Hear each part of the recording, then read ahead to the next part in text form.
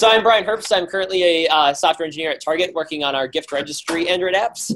And I'm here to talk today about the Android Toolbox, talking about the build tools that go into making our apps. We're going to look a little bit about where we've been, and depending on how ahead of the curve you are, a little bit of where we're currently at or where you might be in a few months. So when I talk about the Android tools, what tools am I talking about? Well, if we run the SDK Manager command line utility, we can see what exactly we can install from the Android tools. We can see that there's one called the Android SDK Tools, there's one called the Android SDK Platform Tools, and then there's one called Build Tools, and these are all very different things.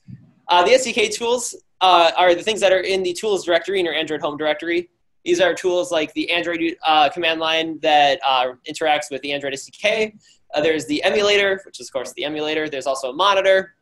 I'm not going to talk about those are boring. There's also the platform tools, like I said, and this contains tools like ADB, Fastboot, Systrace, all useful utilities for interacting with Android devices, emulators, all that kind of stuff. Also, not what I'm going to talk about. What I'm actually going to talk about are the build tools, which are things like AAPT, apksigner, and DX. And you might notice that these are the only ones in your Android home directory that actually have a version associated with them. That's because as the the regular tools and the platform tools evolve, it doesn't really change the way that you build your projects, and it doesn't really matter which versions of those you have on your machine. As long as you have something relatively up to date, they're going to work relatively well in mostly the same way. Whereas the build tools, because we might have multiple projects on our machines, and we want our builds to be reproducible, you want to make sure that you're using a very specific version of the build tools when you're building your projects. So every time you install a new version of the build tools, unless you explicitly uninstall the old one, Android will still keep around all the old versions as well. And so when we talk about what we need to do to build our APK, first we have to actually talk about what's in an APK. And the first thing to know is that an APK is basically just a jar file. And a jar file is basically just a zip file. There's not actually that much special about jar files or APK files. If you really wanted to, you can actually just use your operating system's built-in extraction utility to unzip your APKs and your jar files and see the files that go into them. And if you were to do this, you'll see that there's a meta.inf file, which comes from the jar file format. It just contains a lot of metadata about your APK file, particularly a manifest of the other files that are in there.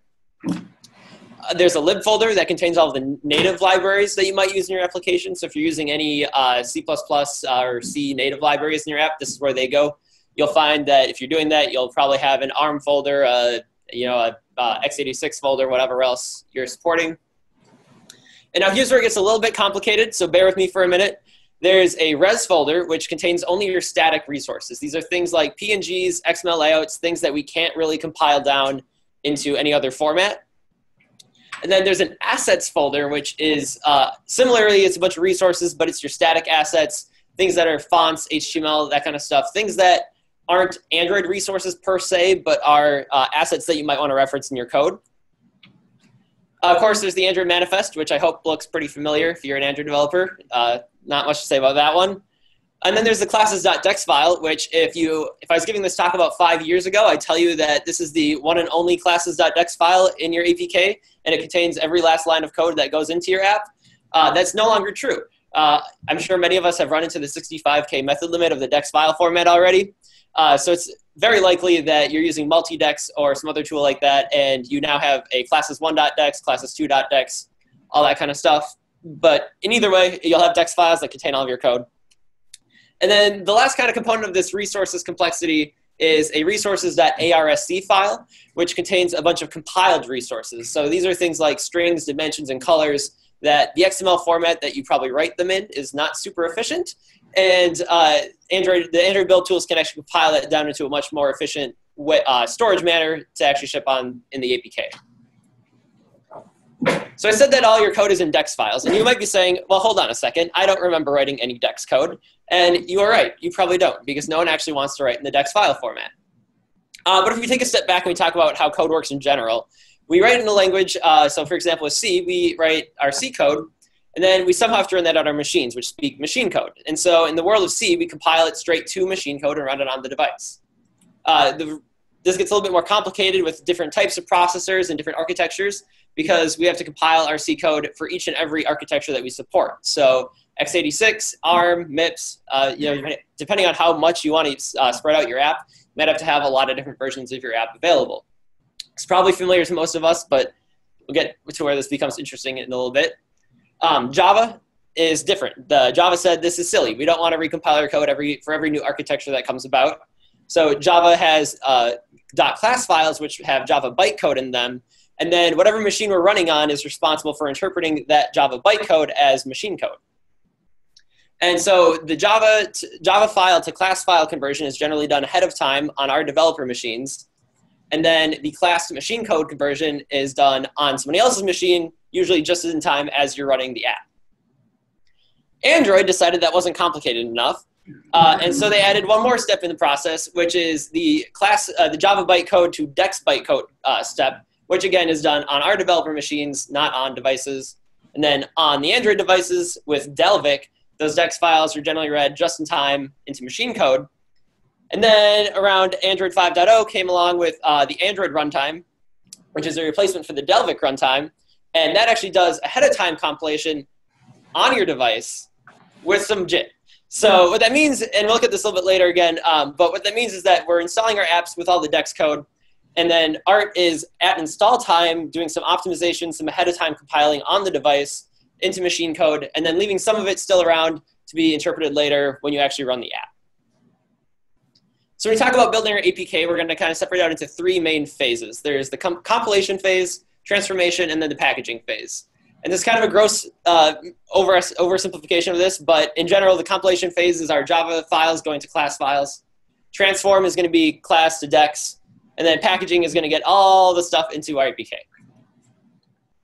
And I hope one thing that you kind of see as a trend as I talk about the tools and how they've evolved is there's been a shift, especially in the last, I'd say 2 years or so, from using very generic tools that are general purpose, mostly Java tools, to more Android-specific tools that are more suited for what we need as Android developers and for what Android as a system needs. Another thing that the tools teams have been doing a lot of work on, especially in the last 2 years, is making the tools more incremental when they build and supporting better parallelism so that our builds are significantly faster and more efficient. So we have a lot of command line tools that we interact with, and we as developers probably don't want to be actually interacting with them very much for a lot of reasons. First of all, there's probably about a dozen tools that go into actually crafting our APKs. And the chances of you remembering all of the little intricacies of the flags and the arguments for each of those commands is pretty low. And the chances of any other developers on your team using the exact same invocations of those commands is even lower. So we oftentimes use a build tool, most of us probably using Gradle, to kind of orchestrate all of that together. And by default, Gradle doesn't actually do anything. If you put a build.gradle file in your project, you now have a Gradle project, congratulations, but it won't do anything. So the way we add functionality to Gradle is by using plugins. The one that most of us are probably familiar with is the Android plugin, which gives us all the Android functionality we need to build Android apps. A lot of us are probably familiar with the Java plugin. And then if you're ahead of the curve, you might be using the Kotlin plugin. And these are all just different ways of telling Gradle, hey, my project is interested in building these types of things. Please provide that functionality for me. And so the way that plugins do that is they extend the Gradle DSL. So in the case of Android, that Android block where you configure all of your Android properties, things like the minimum SDK version, target SDK version, all that mumbo jumbo, that's the DSL that we're using to configure Gradle. And the Android plugin offers that for us. Plugins also add dependency configurations is the term that Gradle uses, which I think is an awful term for this. Yes. Domain-specific language. So Gradle calls these configurations. I think that's an awful name for them, but it's basically different ways of including dependencies in your builds. So we'll talk a little bit more of this in a minute, but things like the compile configuration or runtime only configuration. And then the third kind of main way that most plugins offer functionality is through tasks. Things like assemble debug, install debug, all the tasks that you actually do to run your build and execute tasks using Gradle. So if you haven't already started using the Android plugin 3.x and Gradle 4.x, I highly encourage you to do so. These are kind of the last big milestones that they released about 6 months ago now. And they've provided some incredible incredibly faster builds and some great new features. And so I mentioned configurations before. Most of us are probably familiar with the compile configuration, maybe test compile for test dependencies, debug compile for any dependencies you only want in your debug builds, the APK dependency provided, all those are gone. The new ones are, the main new one is, or one of the main new ones is API. API is basically the old compile configuration. This just means it's that your dependency is available both at compile time and at runtime. It's available everywhere, all the time, end of story. The other new one that you probably care about is implementation. This is where the updates to Gradle and the Android plugin get really interesting, because implementation dependencies are available at compile time to your module, but only available to consumers of your modules at runtime. And we'll see where this gets to be helpful in a second. But kind of like we had before, you can still do compile only, runtime only, pretty straightforward. Either the dependency is only available when you compile or only available when you actually run the app. Let's get back to that implementation dependency. So previously, if we had an app module that relies on a library A module that relies on a library B module, and that library A has a compiled dependency on library B, if we make one change to the external API of library B, library A, of course, has to recompile. And even if the app module isn't using anything from library B, it still has to recompile because library B is leaking that interface into or library A is leaking library B into the app module. So now we can use the implementation dependency, and when library B, we make an external interface change there, library A still has to recompile, but our app module no longer has to recompile because library B is no longer leaking its interface to our app module. And this example is pretty small, right? You're only saving one recompilation here. But first of all, your app module is probably your biggest module. And if you are using a large multi-module project, you can see how this kind of cascades throughout the entire dependency hierarchy of your app. If you're curious about numbers, I think Google is doing a test project that with Gradle 2.2 and the Android plugin 2.something, this particular project took about 2 minutes and 15 seconds to compile a one-line Java change. And when they updated to the 3.0, 4.0 combination, it went down to something like 6 seconds. And the other thing I'd say is that if you're currently using Buck or Bazel to do your builds because of multi-module configurations like that, it's probably worth taking a look at the official plugins again, just because A, you're going to get much better support from Google for it, and B, the performance should be pretty close to on par at this point. There's also a lot more stuff that they've done in the latest versions of the plugins that I'm not going to talk about. But at a high level, there's a lot more incremental build support, a lot more parallel support. They primarily did that by making the task graph much more fine-grained. So whereas they used to have large tasks that did a lot of stuff at once, a lot of those tasks are now smaller chunks that you can spin off on different threads and get much faster builds that way. All right, so I said the first big phase of our building our APK was the compilation step. This is also the most boring step. Before we compile, of course, though, we need to do some code generation if we have any code generation libraries. So Dagger, Butterknife, data binding, all those have to do code generation before we can actually compile our class files, of course. Other ones that you might not have thought about before that you also have to generate, if you're using build config fields in your Gradle build, those have to be generated right now. Res values, same thing, those have to be generated, pretty boring. And then we invoke either Java C or Kotlin C to compile our code, and then we're done. Transforms is, I think, probably one of the most interesting steps of the build process. And if you dive into the Gradle Android plugins code, there's almost all of it is centered around the idea of these transforms and what's going on there. And so when I talk about transforms, what do I mean? Well, so one thing that we might want to transform is we might want to be writing our code in Java 8, get all these nice language features like Lambda functions, but the Android devices we're running on typically only support Java 6 or 7 bytecode. So one transform we might be interested in is something that transforms our Java 8 bytecode into Java 6 or 7 bytecode. Similarly, we might want to transform our regular Java bytecode into some form of optimized bytecode, either optimized in the traditional sense of getting rid of redundant statements, stuff like that, but also shrunk and obfuscated bytecode. And then finally, of course, we want to transform our Java bytecode to DEX bytecode so Android devices can actually run it. This is actually all centered around an API in the Gradle plugin called the transform interface. And if you haven't looked at this yet already, you can actually pull the Gradle API, or the Android Gradle plugins API into your own projects, and you can write your own transforms if you're interested in doing so. And some of you guys might be familiar with Retro Lambda, which actually does exactly this. If you have Retro Lambda in your builds, there's a Retro Lambda transform that extends this transform interface, and that's how Retro Lambda takes lambdas and turns them into Java 6 and 7 compatible bytecode. If you want to see what transforms are running in your app, I promise you have at least a dozen of them already. If you go into your build folder and you look in the transforms directory, there's a whole bunch of them there. Usually you'll have some Dex transforms. You'll have merge Java resources transform that merges all your resources together. There's a ProGuard transform if you're using ProGuard. And one that I found by doing this that I thought was really interesting is there's this transform called the Profilers transform.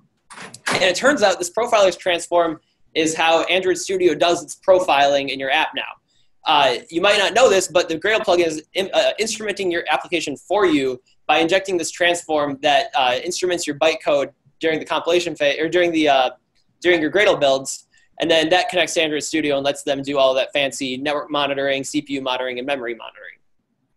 So that's pretty cool. All right, so we want to get our class files, Dex files. The two tools that we can use to do this are DX and, if you're really fancy, D8. So DX is the current dexing tool. It's a command line utility that you can run. It's in that build tools directory. If you want to run it, it's pretty simple. It's just DX, pass it the classes you want to do, and then it's going to compile all that into a classes.dex file.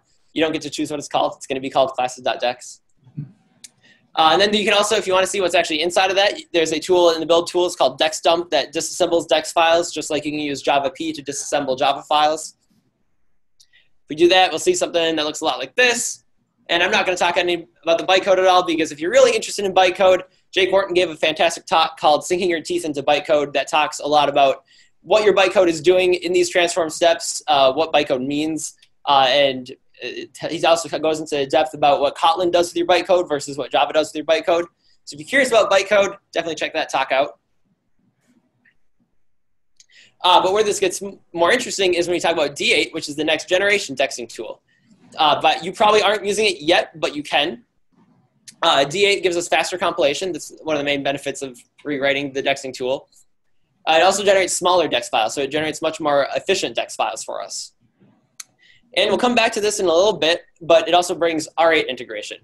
And it's about all I'm going to say about D8 right now, because it's kind of going to slip into a lot of the other transforms that we're going to be talking about here. But if you want to try this out on your builds, you can actually go into your Gradle.properties file and just throw an android.enable D8 equals true, and you can use D8 today as long as you're using, I think it's a Gradle plugin 3.0 and above. It will be the default in Android Studio and Gradle plugin 3.1 though, which I'm guessing is going to be released pretty soon here.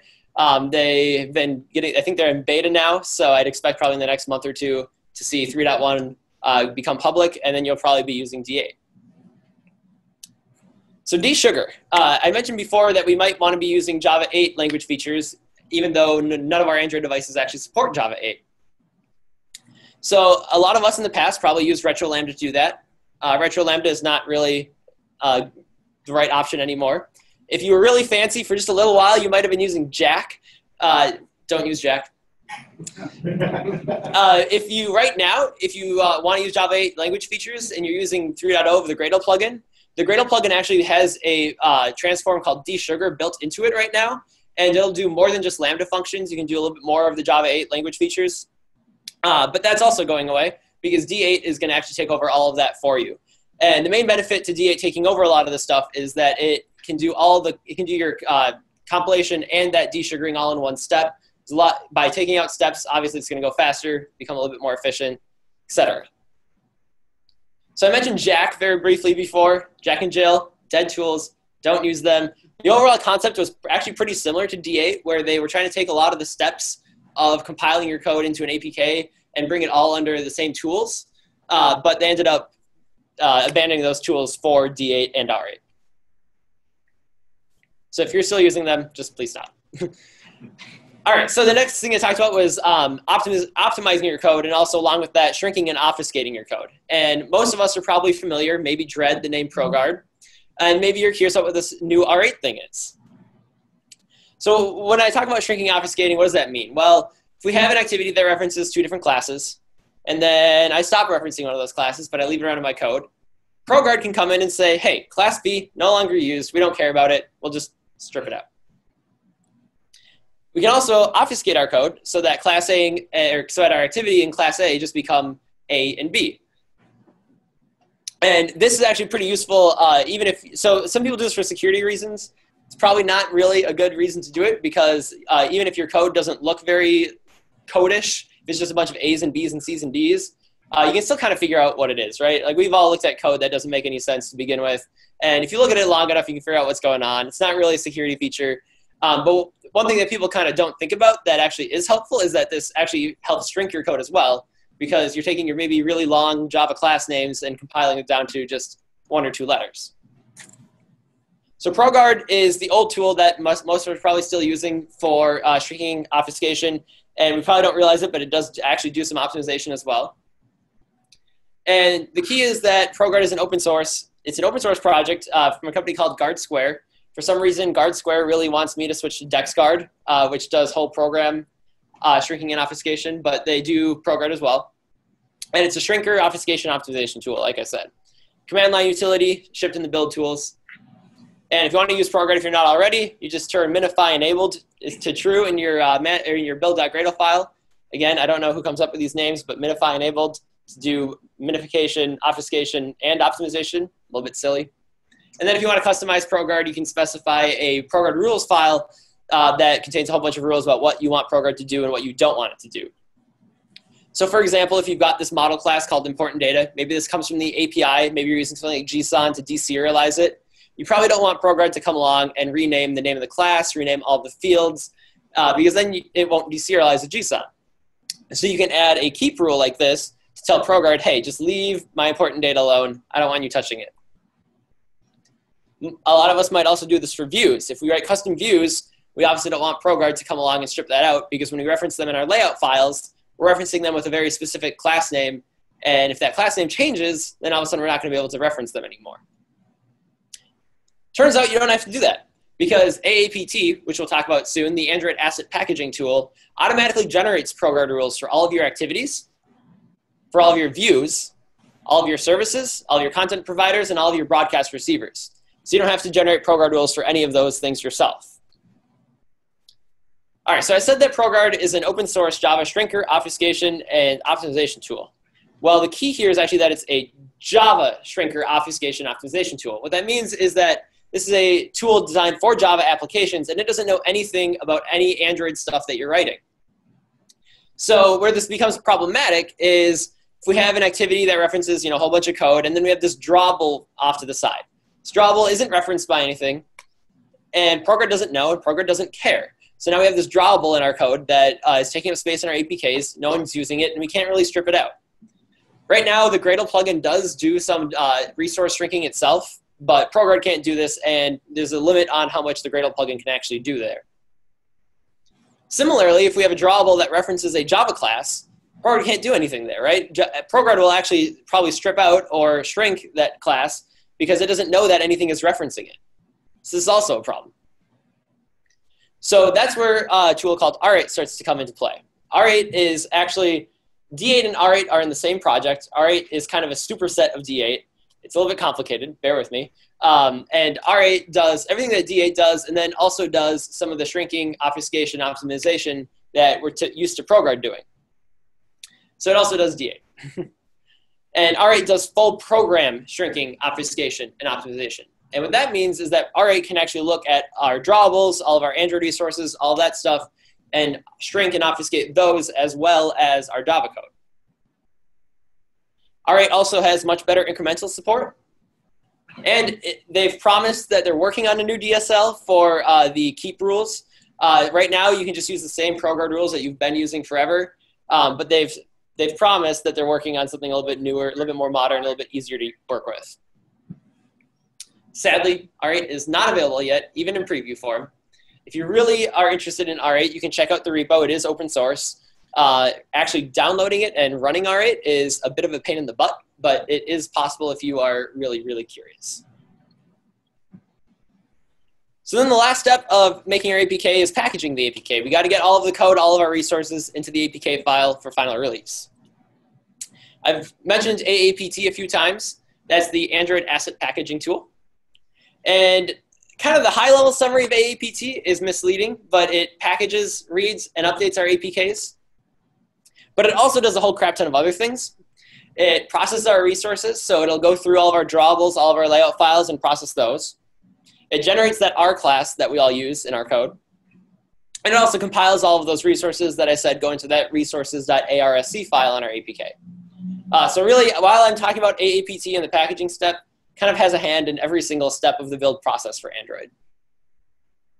And then I think a year and a half ago, 2 years ago now, they came out with AAPT 2, which probably unsurprisingly stands for Android Asset Packaging Tool 2. And that was enabled by default in plugin 3.0. So you're probably already using it if you're using plugin 3.0. Using an older version, you can still enable it in preview form if you're using a more relatively recent version. But I just go to plugin 3.0. You'll like everything a lot better, and you'll get AAPT 2. And the biggest win that AAPT 2 brought is that it split the linking and the compilation phases of packaging your resources, which brings about better incrementality, better parallelism, all that fun stuff. The one thing to note about AAPT 2 is that it's also a lot more restrictive about what it'll accept. So as an example, if you have your manifest file that has an activity element, and then you've got an action element that's not in an intent filter, if you're not aware, your actions have to be in intent filters. AAPT 1 would be just fine with you doing this. It would just ignore it, and it wouldn't really do anything, but it wouldn't crash. AAPT 2 will actually say, hey, you can't do that. You won't be able to build. So if you switch to AAPT 2, you might notice a few things like this. Google has some great documentation on the changes for AAPT 2, what's more restrictive. So if you get stuck there, you can always check out their documentation, and it'll probably get your build working again. All right, so we have everything in an APK. We can't release it quite yet, though. There's a few steps we need to go through first. And the first one is actually signing our APK. And the thing that APK signing is trying to address is the fact that if I steal Teo's password, I can log into his account on the Google Play Developer Council and theoretically upload an APK in his name. So APK signing does two things. First, it addresses that gap by saying, hey, I actually made this build. I'm signing it with my key. So even though it's my account uploading it, now you know for sure it was me. And then on the device can also do that same verification saying, hey, this signature matches the same signature of the app that's already on my device. So I can probably trust that it is built by the same person and not a malicious app that's trying to replace an existing app. So there are two versions of APK signature that you might see in use. V1 signatures use jar signer, which is, as you might be able to guess, a pretty generic purpose Java jar signing utility. And the jar signer actually signs the entries of your jar, not the jar itself. V2 signatures use a tool called APK signer, which is a more Android-specific tool. And this is actually a full file signature. So APK signer takes your entire APK, breaks it up into chunks, digests those chunks, and then signs the APK file as a whole. So the problem with jar signer was that when your device went to go actually verify the APKs, first it had to verify a lot of content, or it had to process a lot of content that it hadn't verified yet in order to do the verification. And it also had to uncompress the entire APK before it could do the signing. With V2 signatures, your device can do all of that without, can eliminate a lot of those steps and do it a lot more efficiently and a lot more securely. So if you're using Gradle plugin 2.2 and above, which I really hope you guys are all using at least 2.2, then it'll actually default to V2 signatures. It will still also sign your apps with V1 signatures because Android 5.0, I believe, Android 7.0 was the first version of Android to actually read V2 signatures by default. So everything older than that, we'll just ignore the V2 signature and look for that V1 signature inside of the app. And then the final step that we need to do to our APK is zipaligning it. And you might be familiar with the zipalign tool, but you might not be sure what exactly it's doing. Because the description of zipalign is that it aligns your APKs on a 4-byte boundary. You might be like, well, why the heck do we care about that? Well, if we go back to some computer science 101, we got our memory on our left, we got our CPU on the right, and our CPU only thinks in sets of 4 bytes. And we got two 4-byte groups of data in the memory on the left. So if we want to load some data, and it's aligned on those 4-byte boundaries, well, it's a pretty simple operation. We just copy it over to our processor, and we're ready to go. Now, if we have unaligned data, so in this case, we have data that crosses that 4-byte boundary, in order to load it into our processor, we actually have to do a whole bunch of extra steps. We have to copy both 4-byte segments into the processor. We have to shift top one up, bottom one down, and then we can copy it over. So this is like, 3 or 4 extra steps that we wouldn't have had to have done if all of our data was aligned in the first place. So while this comes at a slight cost to the size of our APKs, it comes at a significant benefit to when we're actually running our apps. It just works a lot more efficiently on the device. And then one thing to remember about zipalign, if you're signing things yourself and lining things yourself, is that if you're using a V1 signature, you have to zipalign after you're done signing it. And if you're using a V2 signature, you need to zipalign before signing. And if you think about the way V2 signatures work, this makes a lot of sense, because if V2 signatures are signing the entire file, and then you go and you realign everything in the file, that signature is no longer valid. And as I was crafting this talk, I was going through a lot of the Android Gradle plugin source, and I kept coming across this thing called apkzlib. And as it turns out, almost everything I just talked about in the packaging step is not actually applicable if you're using the Gradle plugin. So I talked about packaging tools like AAPT, zipalign, and apksigner. It turns out the Gradle plugin decided that using those individual tools isn't very efficient, so they kind of recreated all of this in a library called apkzlib. And while you aren't using the apksigner tools directly, a lot of the stuff is still relevant because you're still doing the same processes, just with a slightly different library. And apkzlib actually behind the scenes uses the same libraries as AAPT, zipalign, and apksigner in some cases. So you're still using with more or less the same code. And apkzlib, a high-level summary, is just a Java library that does a lot of those steps for you. It also makes it more efficient by doing a lot of the steps at the same time. So for example, they can sign and align all of your DEX file, or all of your APK files at the same time. All right, and then as a little extra treat, we're going to talk a little bit about what happens after you build your APK and run it on a device. And specifically, we're going to be looking at the Android runtime, which most of our devices are probably running by now. And so if we go back to the beginning of the talk, I said that the Java code to bytecode conversion is done ahead of time on your computer. And then we also compile the DEX files on your computer. But then that DEX to machine code conversion is done on the device ahead of time. And there's a little bit of just-in-time compilation as well. And so we install our APK on the device. And then Art will run this tool called dex2oat to create an optimized version of our APKs that contains both DEX files and oat files, which stands for of ahead time. Fun fact, Jesse Wilson says that they're called oat files because then you can call the process of going from DEX to oat Quakerizing. So DEX to oat will go ahead and create your of ahead time compiled files. And then when you run your app, as you're running your app on the device, Art is actually continuously making a just-in-time compilation profile of how users are interacting with their app, what methods are being called, all that kind of stuff. And then it outputs that and then runs DEX to oat on that output to make an even more optimized oat file, which it'll then recompile into your APK for future runs. Art was originally introduced in Android 5.0 with basically just the DEX to oat tool and not the JIT profiling. And then Android 7.0 Nougat brought about the JIT profiling and the extra oat optimization after the profiling. So what that means at the end of the day is that if you are looking at your methods that are running on the device, they're usually in one of 3 states. They can be directly interpreted from DEX files. This is the JIT compilation. And then they can be already JIT compiled, so we already ran that method, it was already compiled, so they're in memory. Or they can be ahead of time compiled in your oat files. JIT compiled is actually the best case scenario because it's already in memory. Ahead of time compiled is the second best. Then DEX interpreted is probably the worst case because then there's a lot of extra steps you have to go through. So if you're curious about learning more about this, I definitely recommend checking out the Android plugins source. It's in the absolute mess of a repository known as Platform Tools Base. I'm sorry for anyone who does want to go check it out and look through the Google source. Almost all of their repositories are kind of giant messes. If you want to hear more about Art and APK signing, source.android.com has some absolutely phenomenal resources that I think most people don't know exist on how Art works, how Dalvik worked, and how APK signing works, all that kind of stuff. And then R8 and D8, probably the coolest 2 new tools that are coming to Android.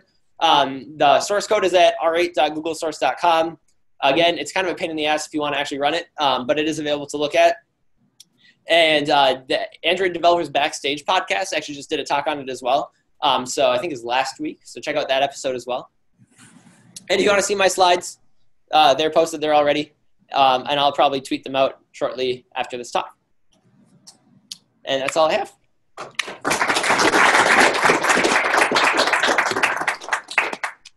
If you have questions, you can come talk to me afterwards.